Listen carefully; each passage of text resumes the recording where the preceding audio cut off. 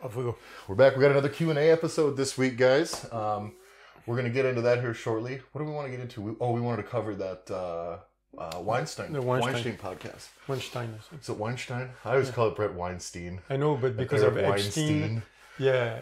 So, but since we're going to do a Q&A before we go into the Weinstein, because I thought that was very interesting what he talked about, because he kind of relates to the thing. A lot of people... Let me tell people what that podcast was, I guess, first, right? That was I had heard his brother Eric Weinstein mentioned on the most. I'm just gonna whatever. I'm winging it because we'll say one and I'll say the other. Because you say Epstein all the time. You're looking at Epstein all the time. What does he pronounce it as? Did he pronounce it as Epstein? That? Yeah. No. Weinstein. Stein. Weinstein. Yeah, okay. Weinstein. Okay. Gotcha. Yep. So then I'll do him the justice. He's going to hear Weinstein. I'll go Weinstein. I'll call it Weinstein. But Eric, the brother, was on a recent episode of the Joe Rogan Experience. Very, very, very good. Very well spoken. Eric is a mathematician and economist. Yep. And then his brother Brett, he talked on Rogan's podcast about a conversation he had with his brother Brett on his own podcast, which is called The Portal. So it's The Portal with Eric Weinstein. There you go. Weinstein. Fuck. Yeah. See, it's okay. Doesn't matter. Whatever. I'll say Weinstein. But that's you do you and I'll do me. Yes. How about that? But that is the podcast that they that we're kind of going to talk about. Correct? Yeah. Because we wanted to mention it.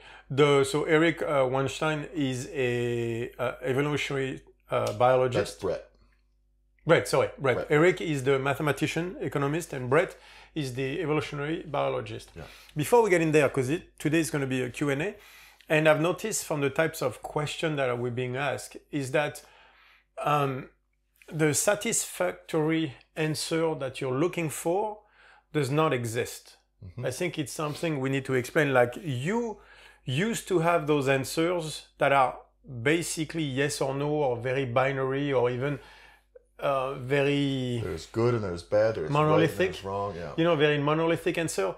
That was school. But the fact is, most of this life is made of complex systems where there is no satisfactory answer, at least at where we are with mankind right now. Like when I talk about neuroscience, a lot of the stuff, it's basically the last 10 years. I think so first of all, the main issue I think on this is school, that has trained all of us to think there is an answer, and a simple one at that, when there isn't. When did World War II start? Right, the fact that we can give a day to say when World War II started tells you exactly what's wrong with school. Yeah. But so if you ask someone, when did World War II start? They'll tell you, like August 39? I can't remember the months, I think it was August. I'm pretty sure it was only started when the Japanese bombed Pearl Harbor. Yeah, right. Okay, so there you go. Exactly. The world was all at peace, then that happened, and then we had enough. Right, exactly. That's how I was raised. This is, but that's how, in a way, if you look, that's how we were all raised, with satisfactory answer, because you want to know when it started. I want the day. Yeah. It's like, so, but by the way, was that at midnight? Or 12:01. Yeah. You know what it reminds me of? The Gremlins. Right, but if you're on a plane, I mean, like, but by the way, it's always 12 somewhere. So is it nighttime or is it midnight? Because what happens when it's daytime savings? Do the Gremlins know that? Do they know? Do they operate on daylight savings? Right, exactly. So you see what I mean? This is exactly the problem, is you get don't feed a Gremlin past midnight, but then you run into issues because... Define midnight. Yeah, exactly. So this is a little bit the problem we have with the Q&A, is where you want a satisfactory answer that does not exist. Yeah. And on top of it, and a lot of time we are going into very specific stuff, like for example neuroscience or whatever, where you have to understand, like what I'm talking about is at the forefront of it. And some of the questions, we don't have the answers yet. Like science does not have the answers yet. Yeah. This is also something I think we all, because of the internet and everything, we all think there is an answer to your question out there.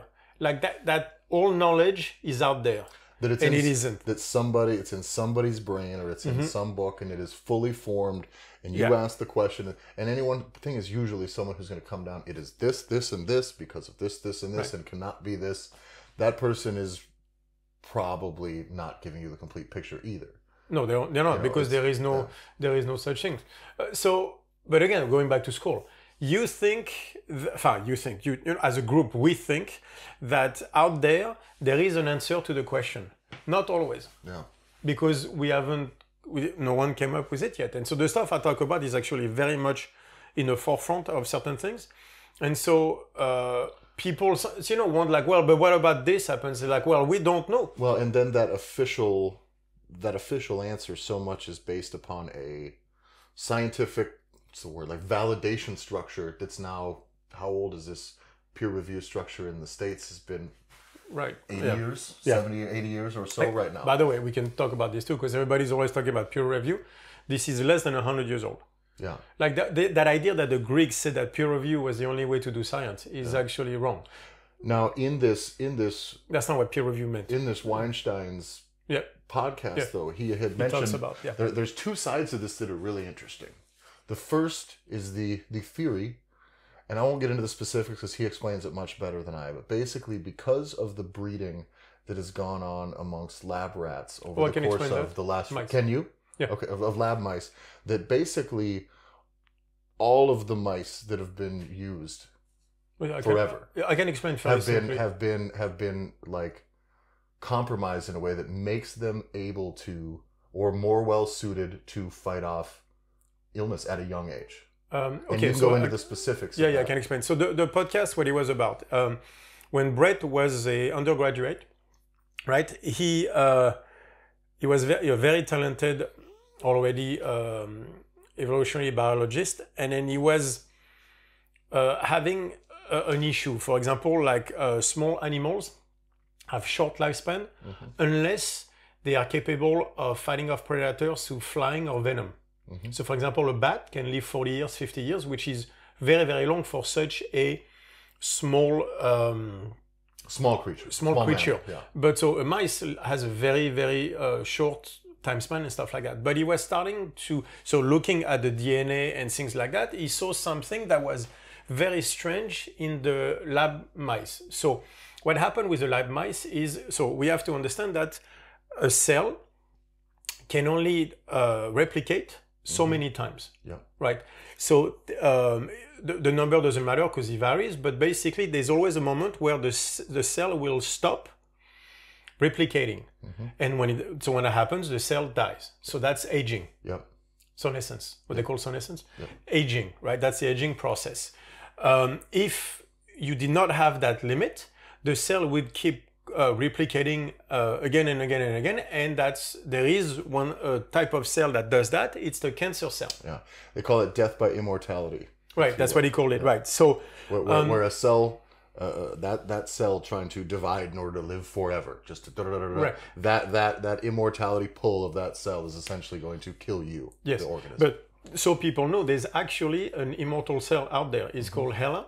Yeah. Did I talk about this in the last podcast? Not on the podcast. We talked about it. I did. A line called HeLa, HeLa, because of a name, a lady called Ellen something, and she had a cervical cancer, and those cells were seen to be immortal in the sense of as long as they get fed, they keep replicating. Yeah. And so what's very interesting is that that line of cells from that lady from the 1800s. It was a long time ago. It was during, I don't remember which vaccine.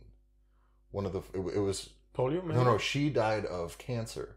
Yeah. And shortly after that, then they had used that to start developing the vaccines. It might have been polio. Yeah, I think she was right, because the reason for that is because like all they had to do was take the cells, and then they will replicate ad infinitum. So that lady, her cancer cell have been the number one provider of human cells for study.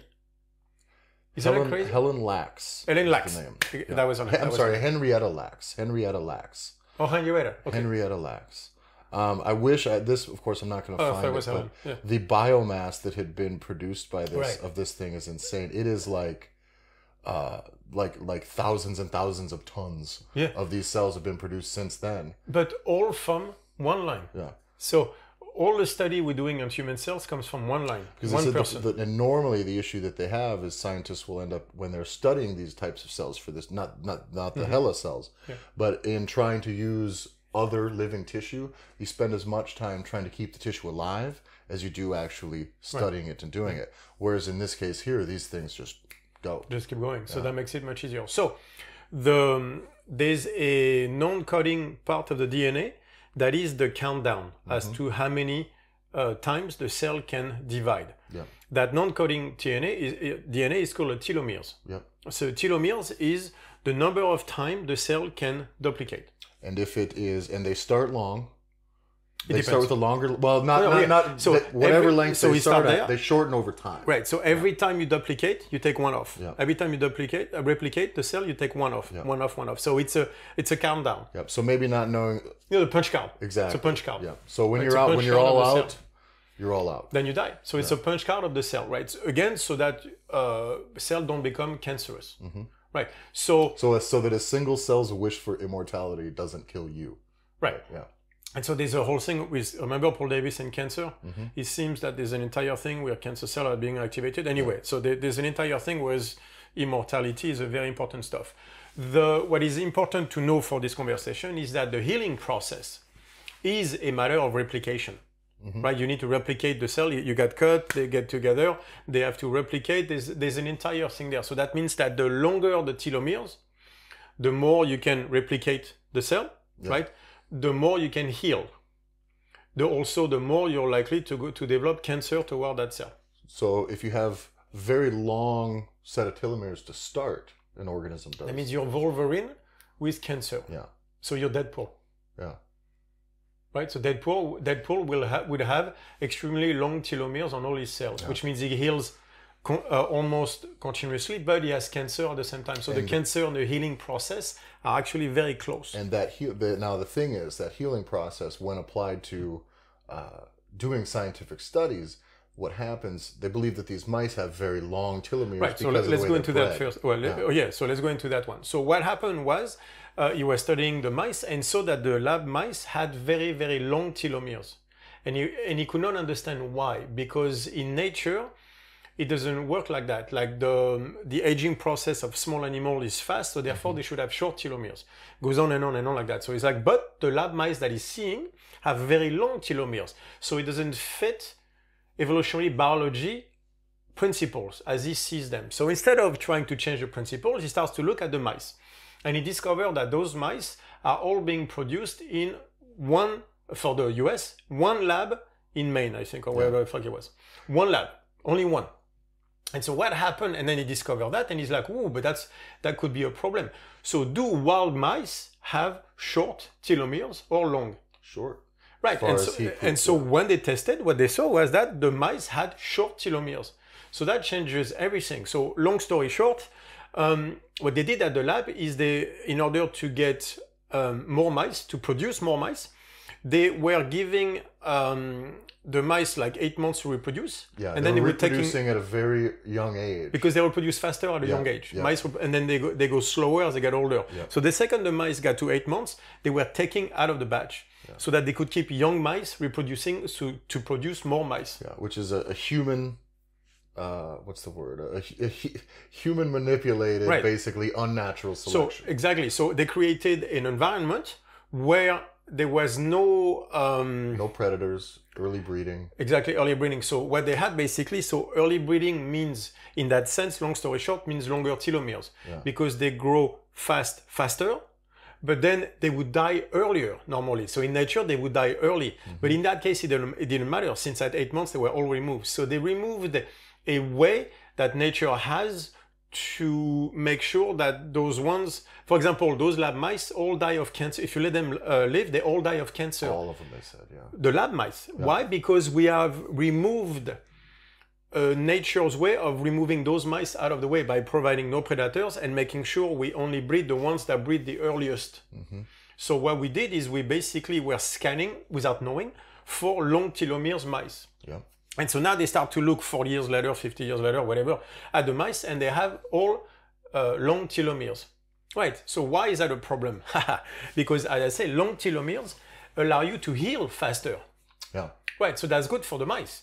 But if you're going to use the mice in order to test drugs, especially when you're hoping for things beyond the short term, Because right now, the way they study the toxicity of chemicals with mice is because they have a short lifespan, we don't want to wait 10, 20 years to subject animals. And we can't do it with humans anyway. We'd be 80 years before we could take a medication. So that's why we're using mice. Yeah. Because we can't do it on larger animals because larger animals take too long. Yeah. So and on so mice... when testing for that toxicity, my understanding is what they do basically now is they just kind of give it a lot over its short lifespan. Exactly. And then they just kind of see what happens. So they shorten the stuff, right? So that's because that's the easiest way to do it. But that's if they're extremely resilient and heal so very what fast. you're getting is you're giving toxins to Deadpool. Yeah. He doesn't give a shit. He heals right through it. So imagine if we based, like in the US, the FDA requirement to know if a drug is valid or not is to give it to Deadpool or Wolverine. Yeah. You'd be like, well, that's a fucked up way. He was okay. Yeah, he was okay, so we don't know. So that's been the problem. And so he uncovered that all the testing for drugs that were done on mice that heal way exponentially better than humans. Yeah. So therefore, the drug testing was wrong. And he went even further, like tests doing on mice that have to do with what they call metabolic insults, were biased. Yeah.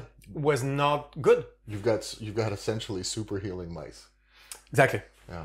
And also though not just super healing, but they're also very, very, very biased towards, and because of that, we have no idea of what the toxicity can be when human beings are taking these things beyond the short term. Because when things do go to human trials, they're not testing you for 15 years of exposure to this fucking blood pressure medication. No, plus, even if that means that when you take one pill, you might get major side effects. Yeah. That didn't show because that mice could heal. Were faster than you can. That means that not even long term, even short term, we wouldn't know because it didn't kill the mice. Yeah, but it might kill you. So Vioxx was a good stuff. I remember the painkiller because I remember I took it when I had this. Yeah. I stopped after 2 because my head was going to explode. Yeah. And then they saw there were heart problem, there were brain aneurysm and stuff like that. All cells that don't replicate well, long. So that means that even in the short term, the drugs that were tested were not necessarily safe for human consumption because those mice were who heal faster, way more. And on top of it, what they also meant is that all those mice are very, very susceptible to get cancer. Much more than humans. So that means that if you were to test something that could give cancer on those mice, the answer would be yes. Yes. Because that mice, by definition, is going to get cancer out of anything. So we're testing these creatures. Well, that's the other thing. We're testing our medication on creatures who will almost 100% guaranteed die of cancer. Yep. They all die of cancer. So no matter what you give them, they're going to die of cancer. So if we are going to take, hopefully that mouse to human transfer model is close, at best, we may be okay by taking these medications, then we're all going to die of cancer. Right, right. So none of us we're not going to die of cancer, but we're all going to die by the second pill of toxicity. Yeah, exactly. Now that is what's funny is that is incredible. It's mind blowing. And now he has said this. He brought it forward. We'll get into what happened after that. And he has also said, who knows? He said once they found this out, they could have gone through and changed the breeding protocols. That could have been, but the issue is all of that was kept in-house. Oh, it got buried. He got buried. Way more than kept in-house. He went to journalists, he got buried. He went to universities, he got buried. Someone who helped him with the project basically panned it on the peer review. He had to go back and fight again to get it published. Finally, it got published. Then that person who panned him wins a fucking Nobel Prize. Yeah. And uses his work, his hypothesis, his everything during her speech, brings it up on the thing, and then again he has to go back and prove because the conversations they had were telephone calls. Yeah. There was no paper trail, and it's a real shame. Now that episode, by the way, when she talked about it in her speech, in the Nobel Prize speech, she put it in a light saying, oh, look, it was good that they did that. It allowed us to see this or this. She never explained the fundamental issue that they had, because that means a lot of studies are non-valid, cannot be replicated in the real world.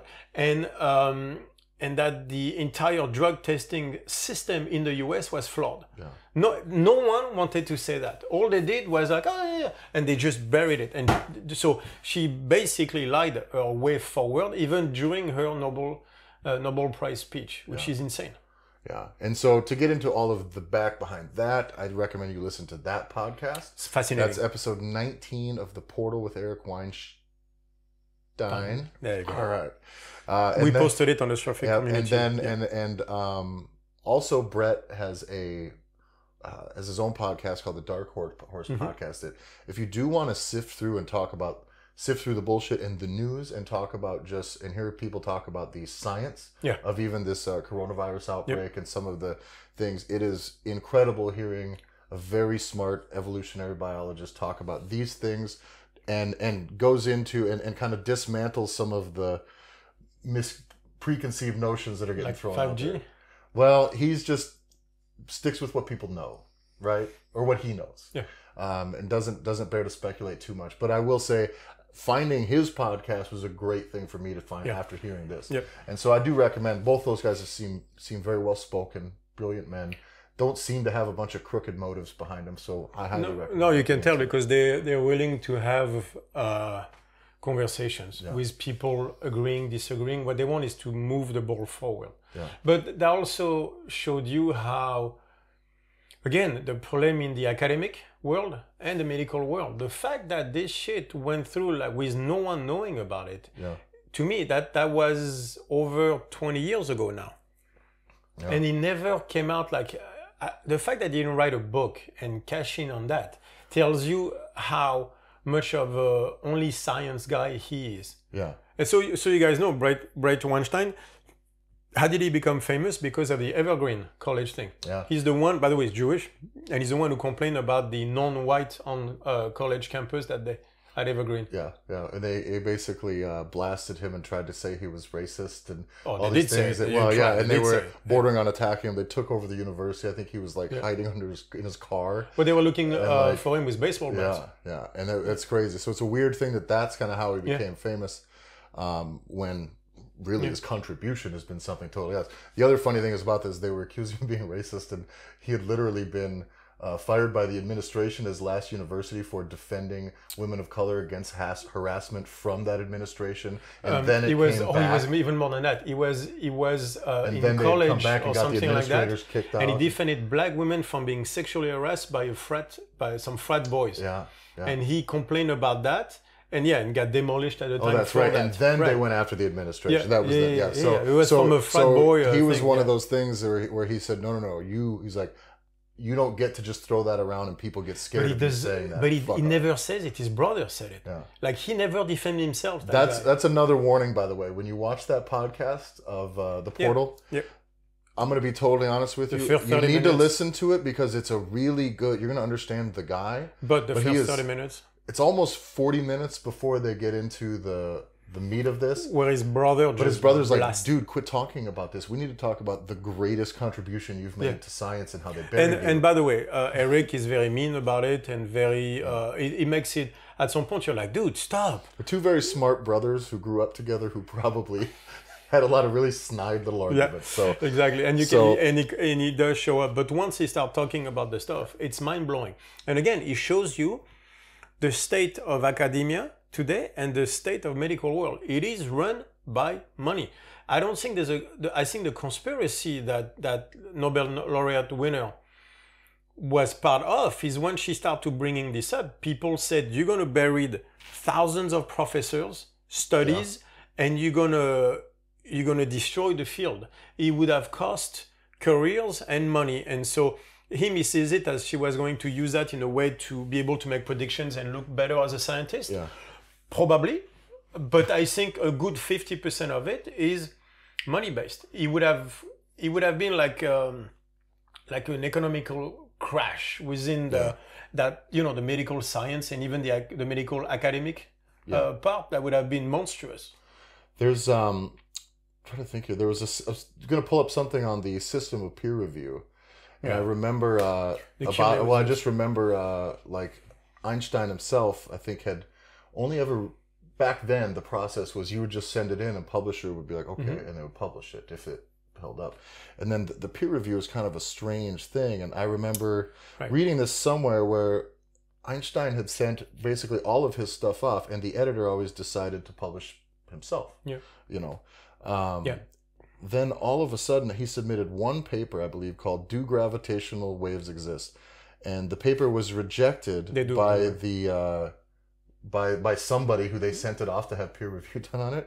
And Einstein says, "Why in the world would I send this to you so that you can send it off to some no mind who wants to, or who has an axe to grind, or who is my competitor? Like might not understand it. Peer does not always mean pure. When especially it doesn't mean pure. how cutthroat the current state of things are for grants and People need to understand this. Like to get tenure, you need to have papers out there. So imagine if you have a paper in my field and everything. I don't want you competing for my grants. Older professors get way more grants than younger professors. Why? Exactly for shit like that. And if you come up with a new idea that's going to flip some things upside down, you'll never make it past peer review. You're first going to have your idea vetted by the same people who you're going to turn upside down. Good fucking luck. But that's not going to happen. That's why peer review was never that. Peer review was repeatability. There was no that people. This is why we need to read about the history of science. So that we understand how the shit what words mean. Peer review does not mean I send my work to be reviewed by 5 of my peers, in that sense of competitors, for them to decide whether or not it should be out there. Because if I say it like that, you understand fully why would they want that. Let's say I come up with internal torque and it's reviewed by 5 people that have made their career on external torque. What do you think they're going to say? No, right? Which is exactly what they all say when I came up with internal torque, right? So my work was not peer reviewed in that sense. That's not what peer review meant, not the way the Greek meant. What it means is like I come up with the idea and it's out there for everybody to see. And then people try to duplicate what I come up with and see if I'm right or wrong. That's what peer review is. Peer review is not the step before you get published. Peer review is the step after you get published. It's a fucking review. It's not an approval process, and that's what I don't understand. But that's a system defending itself. Exactly. You know why you have peer review? So that no one knows that for 20 years the FDA based its drug safety rules on mice that basically had a healing factor of Wolverine. That should bring so many lawsuits in the US. Like the fact that this is not blowing up the medical academic world in the US, that is mind-blowing. The fact that no one is understanding what it means when it's laid out so clearly. We used Wolverine mice to test drugs. And then we give them to you and your kids and your parents and your family and grandparents when they're sick. And so this is what he's talking about. And so when he comes with that, and it has to be peer reviewed before publishing, what do you think is going to happen? Exactly what happened. It wasn't published until one editor had a smaller paper, because Nature said no. He had, that's the best part. Because Nature is the #1 publication out there. He had a letter of recommendation from the top evolutionary biologist at the time, whose name I forget. He was the top dude. And Nature went like this and refused to publish it. It was like, no, not even, they didn't even go to step 1. The subject was not deemed interesting enough. It wasn't even peer reviewed, the subject, because if you can read, you know exactly what that meant for the system. Nature did that, who's supposed to be the #1 stuff. The system is that bad. Money has corrupted the medical world to the core. Well, and that's the thing. It's not an accusation that everyone in is crooked. It's that the way you have to move within that system will only beget those results. I'm not talking about doctors. I'm saying the system is corrupted to the core. Like, we are seeing the extent of the malevolence of capitalism. You have way too much unchecked money flow. Exactly. Having control within science. Same thing with politics. It's the same thing. Once you inject a mechanism with which money can be the reward, then you allow money to then be used to control whatever that is, whether it's the science, whatever the system is. It will always take that route, always, and it will always grow only that highway. And the problem forever. is when you come up with an idea, might be true, might be revolutionary, but could rock the system, then the system will defend itself and not let that idea forward. And even if the only thing you're going to upset is the money issue, the money thing is the barrier to all of it anyways. It's money over problem. lives. Yeah. This is what this means. It's money over money lives. over science. By the way, I am not a communist. I think China and Russia, USSR at the time, has proven what happens to communism unchecked. Yeah. But that does not mean we don't get to look at what capitalism unchecked can do as well. Exactly. And right now, it's ruining science. And I think, well, and just like you said, anything unchecked is the problem. Always. Like I have some very libertarian ideals. I understand a lot of systems. But unchecked, however, you cannot. I don't believe in a libertarian society or a communist.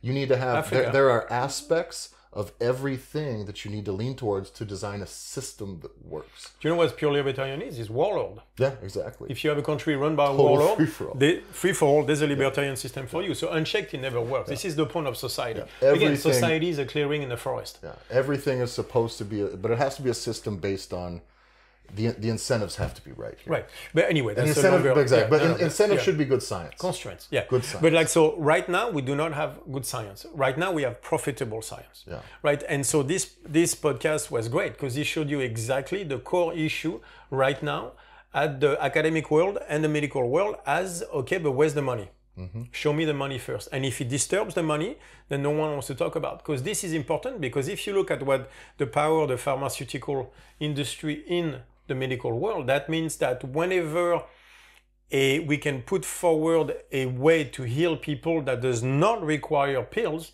we will lose. Yeah. So there's a lot of things that I can do without pills. I will always lose to doctors because I will always lose to the pharmaceutical industry because my way of doing things requires people to do it, requires them being active. Not in the sense of active, like doing stuff, even though it does, but in the sense of not being passive, which is what giving them a pill is. So the system right now is designed to keep you passive, right, in your thinking so that you accept a pill instead of accepting you to do what is necessary for you to get better. Yeah. So we will always lose, right, in this system, like with what we do at StrongFit, we will always lose to the pharmaceutical industry. Yeah. That means we will always lose to doctors. Doctors have no incentives to apply StrongFit. And they have all incentives in the world to give pills instead. Yeah. And I'm not criticizing doctors, I'm criticizing the system. Yeah. Right now, they're doing all their work on the coronavirus and the nurses.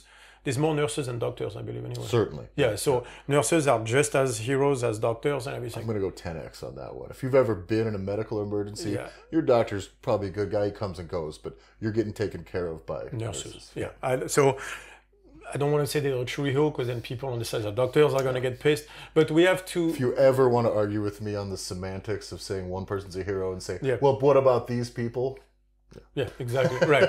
So, but the point is that the system right now is designed in a way that it hurts people. And I think those Wolverine mice prove that point. Yeah. It was about money over people's lives. Literally.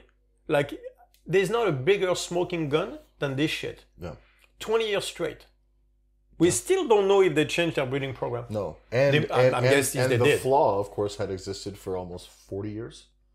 Right. So that shit happened 20 years ago. But the mice were at play for 40 years straight. Yeah, that's insane. That's insane. That is completely insane. Well, let's dive into the Q&A. Bring it on. So we have a few questions here. The first one I want to get into, though, is a good one. Someone just wanted some further clarification as far as on your, like really, can you define anxiety a little bit better? We're going to do an entire thing on anxiety. I want to take people step by step. So anxiety, somatica, and everything. What I want to do, first of all, is I want to do like a 6 months course. Mm-hmm. 6 units, 6 to 8 months course, 6 units, where 1 unit per month, where I go on the chalkboard, I explain that unit. There'll be questions for you to answer, and then we'll give you a workout to test the stuff we talk about with a Q&A at the end of that month, some kind of I don't know how, but like a way for me to answer questions or stuff like that. But you're not allowed to go to Unit 2 until you've gone Unit 1. I'm going to take people by the hand and explain to them what is the nature of anxiety and explain the entire system. And then I have to go through the nervous system, lactate, and the whole stuff, right? So then we'll charge like, I don't know, $89 a month. And that's more of it's like a real... We talked about it, it's like gonna be like an educational based, yes, like very information first, but then practical application. Like go train in this capacity and see if you can root out some of these points. We're gonna give you the workouts because everything has to be experienced. So we're gonna go very theoretical, but we're also gonna go very practical, where you will have to experience what it's like to have had to induce a panic attack with a sandbag, how to come back from it, how to express anger, all that stuff, but 1 unit at a time. So we're gonna take you by the hand and make you understand and experience the shit. Yeah. That being said, talking about anxiety, I wanted to just for the Q&A, so just 10 minutes, talk about something I find interesting. Okay. Right. So let's go just on the physical side of anxiety. We know there's a relationship between lactate and anxiety. So you raise the lactate in the body, it crosses the blood-brain barrier, lactate gets to the brain, which is normal because lactate is the number one fuel for the brain. Mm-hmm. The most important brain fuel is lactate. If you get an excess of lactate, that means you're not processing it well as energy. We know that it raises the acidity of the brain, and there's been a link between brain acidity and anxiety.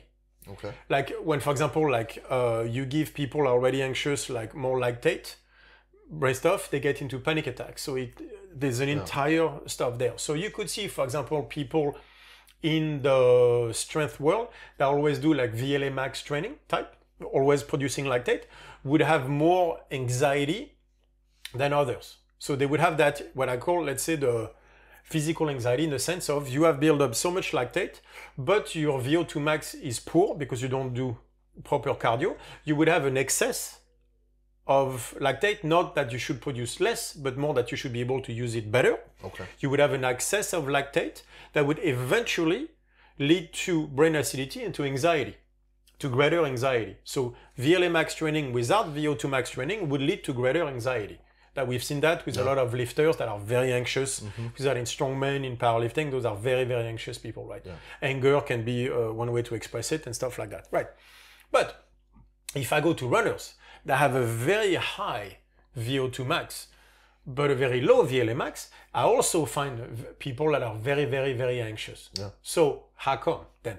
Would that not negate what I just said from the before? It sounds like it would, wouldn't it? Right. What if there is a mental anxiety? And I'll explain what I mean by that. What if those people, those runners, let's take the runners that we know that are very high VO2 max, like 92%, 94% VO2 max, extremely high, right? Their problem is that they can run all day, but they can't run fast enough. Because remember, for their case, running the marathon, they can keep on running. That's not the problem. The problem is running in fast enough. So those people that can run a marathon in 2 hours and 15 minutes, do you think they can run 5 hours straight? Yeah, no problem. Yeah. They have no issue doing that. Yeah. So their problem is not cardio. Their problem is running faster. Running faster is based on lactate, on VLA max, not on VO2 max. Right, so what if in that sense their anxiety, because they don't have an excess of lactate obviously, but what if that's the problem? They don't have enough lactate. Okay. Because they can use it too well, but they don't produce it enough. They can use it very well, but there's not enough. There's not enough to water in that pot. Yeah. Exactly right. So how would I produce more lactate if I don't do it in training?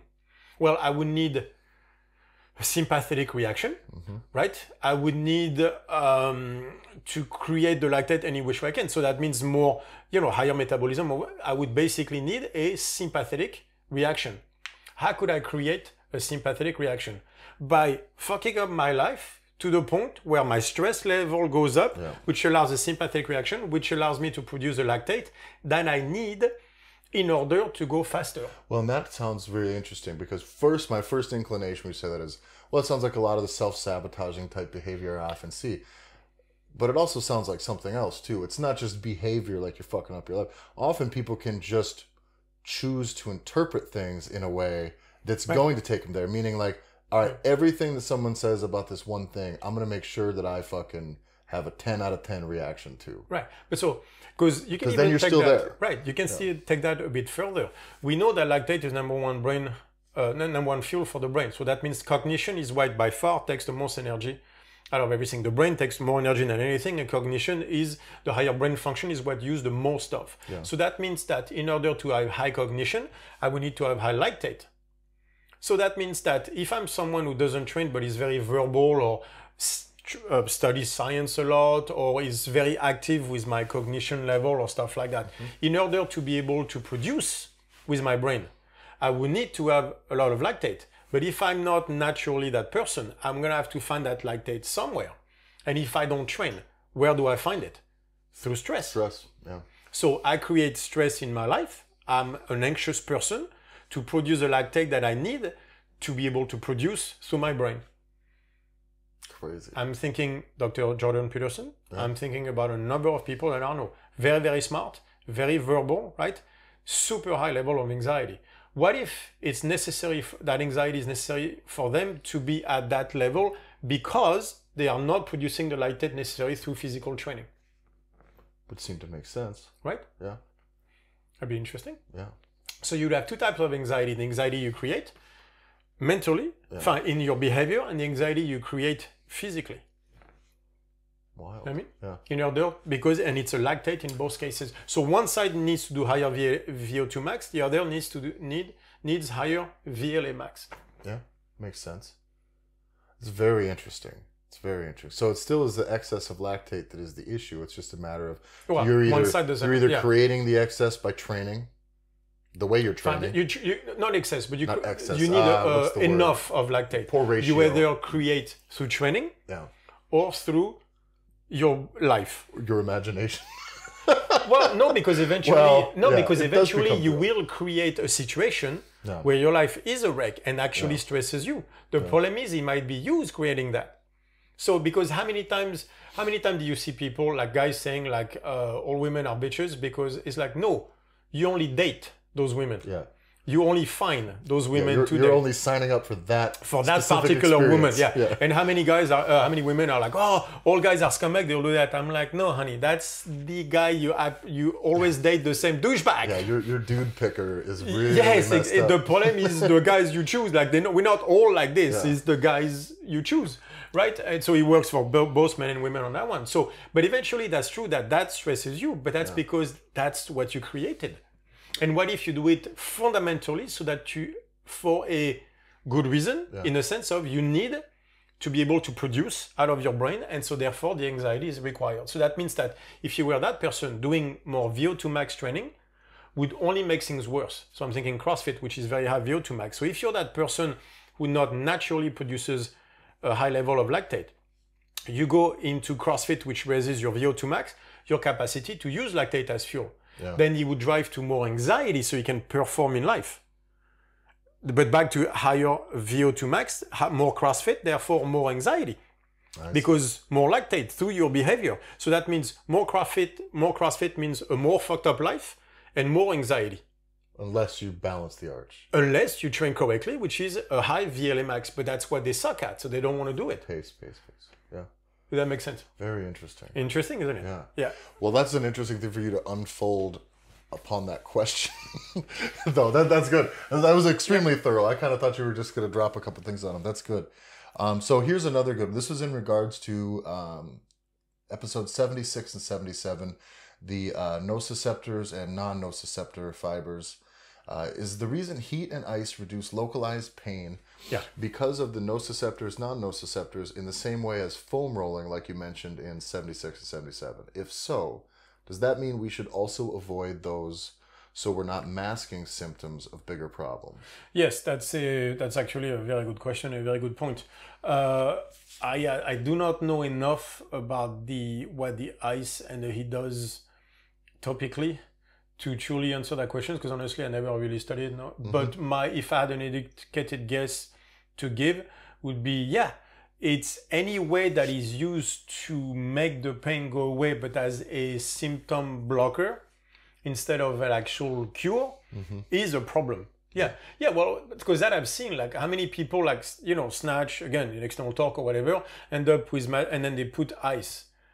But all that the ice allows you to do is go back to snatch the next day. Therefore, you never fix the problem that you created in the first place. If you're a professional pitcher and you got your shoulder and elbow you on gotta ice do what you between gotta games, do. Yeah. The reason they have ice on the shit after games is because they got 3 days and they got to be out on the mound again, 5 days, whatever. And by the way, doing a very unnatural movement. For sure. Like if they were only throwing fastballs, it'd be a lot easier, but they have to do all the curveball, all that stuff, which puts so much pressure on the shoulder and elbow. Do you ever see those like really high-speed photos or high-speed videos of a pitcher, a major league pitcher throwing? I swear to God, you see like a horseshoe bend even in the forearm. Yeah. The amount of fucking torque on that is unbelievable. Yeah, but the key, why is it so bad for shoulder and elbow? Because it's a natural movement. It's not a natural movement to throw something light very fast. Yeah.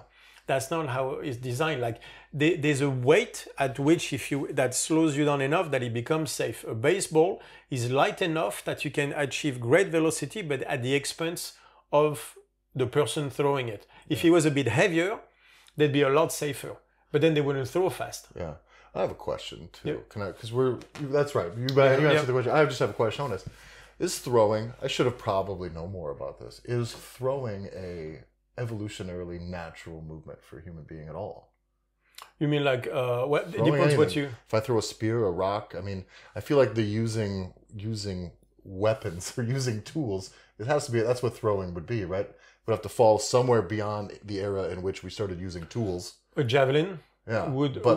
But almost all of our physicality was designed and kind of optimized before that point, wasn't it? Like, it was designed for that, right? Yeah. So if you look at, throwing... Any throwing then, seems to be a pretty new introduction, relatively speaking. Throwing light stuff is, right? Because if you try to win wars by throwing stones, it's going to be rough. Mm-hmm. You know what I mean? But so at some point, but even the stones had to be bigger because they have to have, that's what they have whatever they call it in English. So as a sport movement, that's why we value accuracy, by the way, on the pitchers. Because we don't have competition to see how fast they throw, because it doesn't matter, accuracy. Because then, evolutionarily speaking, there would be a point there. Yeah. But it's a very, very specific activity. Yeah. And there is no martial art of throwing.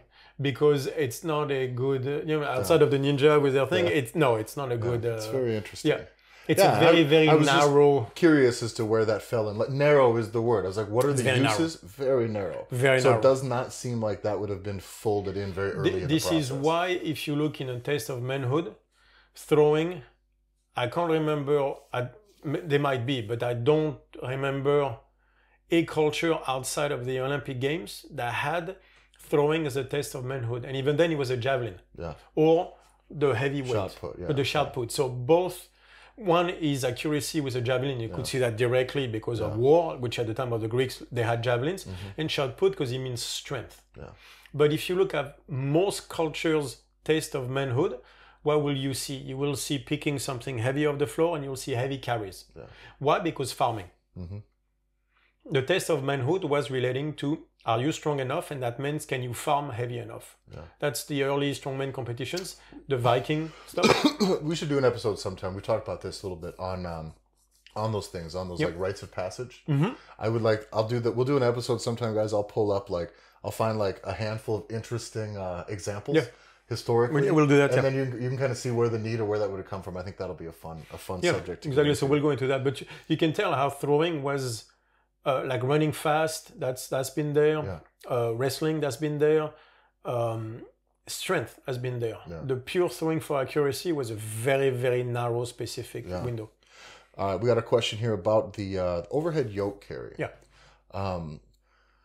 Could you please explain why and how the overhead yoke carry fixes the overhead problems gradually? As a background to my thinking, as I understand, increasing the stress and load forces the large muscle groups to engage to support the shoulder. You're missing the point, though. Yeah. I thought you were talking about me. I was like, I'm trying to read my best. No. I said, I seem to be missing a link between that and how these muscles become available to use in a range of motion which the nervous system would not allow me to access at lighter loads. Right, because I know what he's saying. I got a little bit further. Okay. I just want to give him all his due here because it's a well-worded question. The gradual increase in range of motion for other movement patterns seems to make sense to me. Yes. As a build-up through activating IT and then ET before moving into the main body of the work. I get it. Then, does this mean that the overhead yoke carry would only be effective at a point when the pec and lat can achieve sufficient range to begin to support the load overhead? That's not what the overhead yoke carry is designed for. So let's talk about what the overhead yoke is designed for, and then what we do want to be doing as far as like how it's going to help with overhead problems. So what was the overhead yoke carries created? It was created at first because I had CrossFitters coming that were, again, pressing into an external torque when they were catching the snatch. But even, you could see that at the top of the overhead squat, they were still in external torque, right? Yeah. So what did I go with overhead yoke carry? The point was not, the point was to make them engage short head of the bicep and lat, so internal torque. So why did I use the yoke? Because the yoke, because of the way it's built, the weight is at the bottom and the weight oscillates back and forth, which means that you have to control the weight in the frontal plane instead of the sagittal plane. Mm-hmm. So what he's talking about is, yes, the overhead yoke carry is not an opener. It's not designed to increase your mobility the same way the openers do. The point of the overhead yoke carry is to make you work the stabilization in the frontal plane instead of doing it in a sagittal plane. Sagittal plane is up and down, frontal plane is... So the way the yoke is built, right, the weight is at the bottom and oscillates, making you stabilize in the frontal plane. By having to stabilize in the frontal plane, you have to use your pecs, bicep, and lats. You can only stabilize in internal torque, not in external torque. So the first thing you see when you have people that press in external torque on the snatch or whatever on the yoke carry is they go backwards. Yeah, they with the yoke right out. They go backwards right away. They incapable. So yoke goes back, spits you out the front. Exactly, and every time I'm like, no, that way. Yeah. Right. So just to be an asshole, and so every time I was using the overhead yoke carry to make them understand that their way of stabilizing the barbell was incorrect. Mm-hmm. And so I had, for example, CrossFit athletes, women, that could not overhead squat what they were snatching by 20 kilos. Jesus. Most of them about 10 kilos, which is crazy, right? Yeah. Because you cannot stabilize in external torque. External torque is all concentric, very explosive. So by forcing them to stabilize a yoke that forces them where the stabilization happens in the frontal plane, they could right away feel that there was an issue, that the traps that they were using would not allow them to stabilize the yoke. And so from there, before you can correct, so it's, let's, to remember what Epictetus says is to heal someone, they have to be, they have to be willing to give up the things that makes them sick. That should be the first thing any coaches would do with a client is make them understand what makes them sick. So in that sense, your shoulder hurts. Let me show you why it hurts, because you're trying to stabilize in external torque, which is not possible. So how do I do that?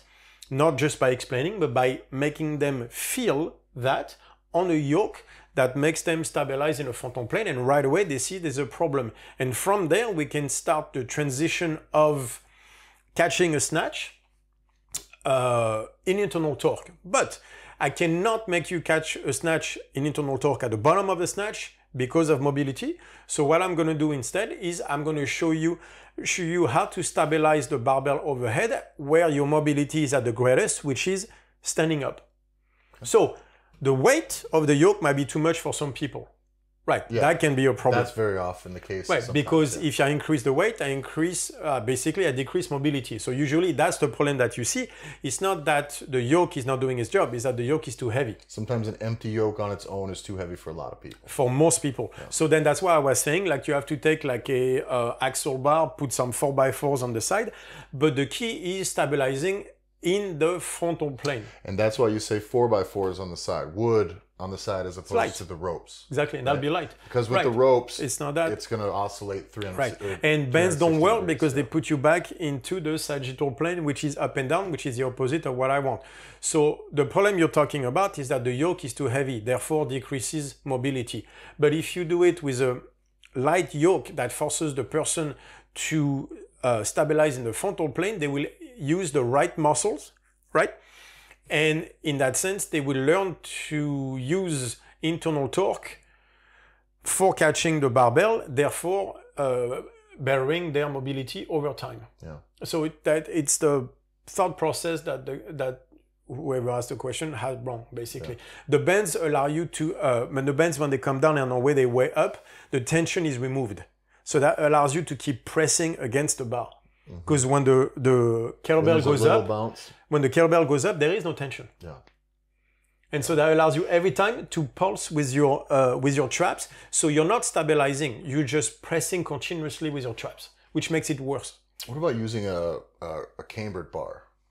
Overhead, that could work. Overhead. I see that sometimes is a passable way because you can load those on the bottom and you can, that could work. I think you could make that do, it's going to be similar at least. Pieces of wood, put an axle and then go. Right. Like, I know, yeah, it's, okay, so it's more work and then you have to find a way to make it work. I agree. But then again, going back to what I opened the podcast with, is like you want a satisfactory answer that does not exist. Like, can I do it with bend? Can I do it with chains? No, I give you the constraints. Yeah. Frontal plane. If you do chains, they move sideways. They're going to wreck your shoulders. If you use bends, you go sagittal plane. It's not working. I want the stuff to stabilize in a, like forward, backward kind of thing to force you to engage the pecs, the shoulder, the bicep. From there, if you don't have access to one, make one. But you cannot change the constraints without changing the exercise. So people are like, well, I can't do a yoke. I want to do it with bends. Fine. It's not an overhead yoke carry anymore. You're doing something else, which is fine. But then don't complain that it's not working because you've changed the nature of the exercise. Well, and it's also interesting too for us, it's a thing I probably need to do a better job of is when we do these things too, is so often I'll post it'll be a video of you or I or someone doing it, overhead yoke carry, right? I don't know that we've on the podcast mentioned that is specifically the plane of movement which we want that loaded. You've said it a lot in other things. But I always think, their podcast, I guess. Yeah, but it's also difficult too. It's like if it's some people would just see us doing a movement and say, "Oh, well, that's the movement I need to do." Right, but that's the thing too, like that we face all the time. Is like, oh yeah, he's doing it like that, but I got my own way of doing it. Yeah. Okay, fine, but then don't complain it's not working. Yeah, or make sure it does fit within the constraints applied. Right, and people say, well, it does. No, because again, they want that satisfactory answer of like, well, it's the same thing. The weight goes up. And I'm like, no, trust me, I had that problem. I had people taking the barbell sitting and just shrugging with the barbell. And I was like, that is the exact opposite of what I said. And so like I had that from, I won't say who he was, but they were basically trying to steal the idea from us.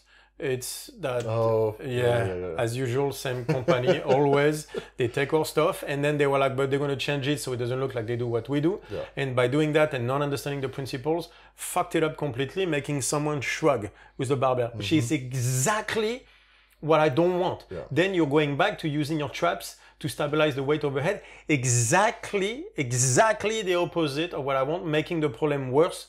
And then, of course, going to fuck up the person's shoulder and then complain that the overhead yoke carry doesn't work. Yeah, so anyone who trusts that person because they trusted the person saying that thing is on a path to getting more injured, but then it's going to be an exercise that they think they got from you in a roundabout way. I'm going to get blamed and they're all going to say overhead yoke carry doesn't work. Yeah, because that's not what you did. Yeah.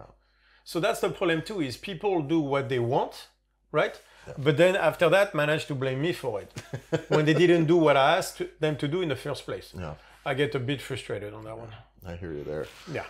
Well, I think we're pretty close. That's all the questions I've got for today. I didn't come in with an army of questions because I wanted to open with the beginning bit. Yeah, and plus some of them are very specific where you're asking us to fix you. And I can't do that because I don't know enough. Yeah, I will say if you put anything in here that like is really, really us having to walk through your specific things, it's just not what we can do here. It just takes too long. No, but it's not that. It's a one-on-one coaching. Exactly. How do you want me to advise you on what you do if I don't know, I haven't seen you move, I don't know your specifics, I don't know your background, history of injuries, history of athletics? Well, there's very little that you can kind of do either from this format. I could tell you some things to go do and then try, but then what? Do you get them right? Do you get them wrong? It's it's a format with which we can't do much individual coaching on this. This is a relationship we have with you guys where this has to go both ways. Yesterday I got a message last week, 2 weeks, on Instagram. No, it was yesterday that while I was trying. A lady asked me about the protocol. I say, go see the Invictus lecture. Yeah. She comes back. It's like, I've been on the protocol for 1 week. I haven't lost weight yet.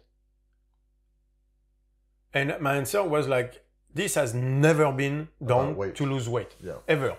You will not find a place where I say that the protocol was designed to lose weight, ever, because that's not what I do. And I was like, can you lose weight doing the protocol? Of course. Water weight, because of the sympathetic, all that stuff, of course. But that is not the point of the protocol.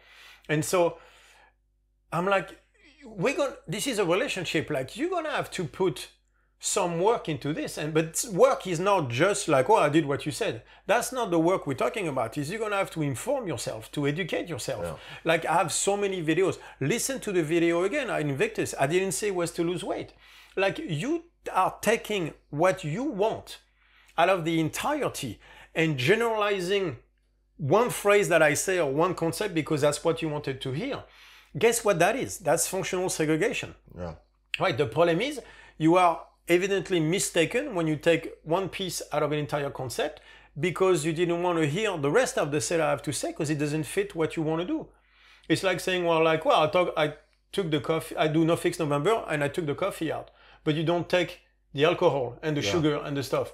Then no fix November won't work because the point was never just the sugar.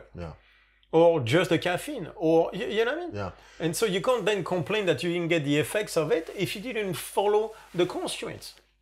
There's really no, like Julien said, the relationship dynamic is the thing, because there's a lot that we're giving out, and then if you want us to go back and compile it for you specifically, that's just kind of a lot of work. This is why the fitness industry is so fucked up. Because the relationship is broken. And we have our share on this within the fitness industry. I won't disagree with that. And we as an organization are always trying to prevent ourselves from falling short on those things. It is always a challenge because that is the norm. Right. But you have your share out there as well, where you keep incentivizing coaches to sell you bullshit by doing that stuff. Saying, just make me lose weight. That's very easy in 3 weeks. The problem is you'll gain all of it back. It's not sustainable. I'll wreck your body, your health and everything. But if you keep putting it out there, you eventually will find people that are less ethical and then I will sell you the 6-week stuff because people like money. And so, but then, you know what I mean? Like, you are creating also, you are not working on the relationship from your side either. This is a system that was not designed. It was a system that exists right now, the way it is. And we've talked about in the past, a system designed so that more cars can be in and can park is going to always allow more cars in a city. Anytime with a system like this, weight loss, if we're going to build this nutrition system towards weight loss, you'll get weight loss at the expense of lots of other things. So weight loss itself has never ever entered the things that are going to be putting the gas pedal, putting the foot to the gas. And if we only put it about what is about health and what is right and clear signals. And if you put it only on weight loss, you are basically taking people like us out of the equation to replace them by, again, like unscrupulous people that are only interested in making money. This is the system you are creating by asking, to the protocol to just occur in weight loss and not caring about the other stuff as well. Like, this is a relationship. We all have a part to play in this. And I'll repeat it again and again and again, because this is fundamentally where the issue is as well. It is not just on us. We'll take the blame for a lot of things within the fitness industry, but it is not just on us. You have your share of responsibility into where we are as a relationship right now, and it has to be worked on both sides. Stop putting it into I just need to lose weight stuff, and understand what you're inviting. The evil you're inviting inside your house when you say that. That's, I think, is the important thing. So, that's, I think, got us wrapped up for today, guys. I was actually getting worried. The beginning conversation, I was like, fuck, we should just make a whole episode out of the mice and the wine thing. It was a good episode. But it went good. It went really good. So it was an important thing to talk about. Anyway. Exactly. So, thanks a lot for listening, everybody. You're still getting 2 episodes a week at this point. Yep. I don't see that subsiding unless Julien adds 4 or 5 more projects. Yeah. Otherwise, we've got Might do that. we're at strongfitlibrary.com. That's where you can find, if you want to find some of these information and do searches for yourself, you can search categories, there's keywords, everything you can imagine there. Strongfitlibrary.com. It's free and it's all for you. We also have, you can support the podcast at podcast.strongfit.com. You can donate one time, you can do a subscription model, whatever. We also leave us reviews wherever you're listening or watching. Make sure you subscribe. You can find equipment at strongfitequipment.com, strongfitequipment.eu. We also have apparel, all sorts of good stuff. Snatch some of that up while you're sitting at home. Like, the mailmen are still working, right? I'm not listening, so I have no idea what you're saying. This motherfucker. Yeah. What? I just completely dozed off. I was so gone. I'm like, if it what? wasn't for microphone noise of you unplugging it, he would just pick it up and drop it while I walked away. I'd be gone. If there was no video, I'd be over there already. The best thing to do is we do need would be a cameraman, so that for these moments we could just pan to me. Yeah, so it's a little better of a pitch. What?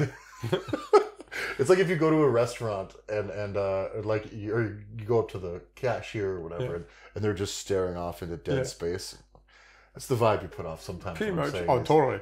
You're like subverting my pitch. So, use that camera. All there right, you go. but I don't even know where we're at. StrongFit equipment there. StrongFit.com is where you'll find seminars and everything else that we have there. And StrongFit on YouTube. Jesus, that's probably everything. Manta Cooking Fitness. show. Oh yeah, the cooking show is currently still on our YouTube channel, and we're putting those out as quickly as we possibly can. Hope you guys really, really, really like it. Lots of healthy, protocol-friendly ingredients there. Like and subscribe. Dishes there. Like, it's, God damn it. Richard's gonna. By the way, if you've watched this, Richard keeps going to this thing that I certainly am not doing on the first pass, but I can, when I have time, go back through and kind of find them. As long as I make him work. But he keeps doing that to me just to try to make me do all this extra work. I was like, no. Now that's just going to look weird until I get around to it. No, we're not doing that months. shit. I like and subscribe. Like, no. But yeah, that's everything. That's it. Manta Fitness for Australia, New Zealand for the apparel and sandbags. And I don't know. That's enough. That's StrongFit1 on Instagram, Tyler F. and So on Instagram, and Rare Barracuda. See you later.